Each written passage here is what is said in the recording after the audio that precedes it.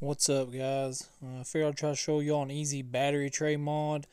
I ended up taking that long tray out of the front of the rod. This is for a Basecamp, as you can see right there.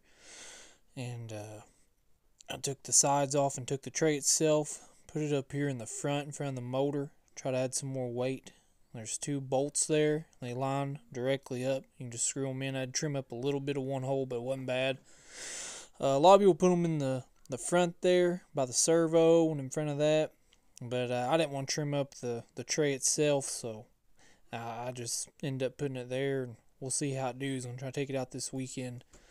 I noticed there ain't a whole lot of tutorials on YouTube about battery tray mods for the Basecamp. I seen one guy. I'll try to pin him somewhere on this video, give him some credit. That's where I got this idea from. But I'll let you guys know how it works. Thanks for watching.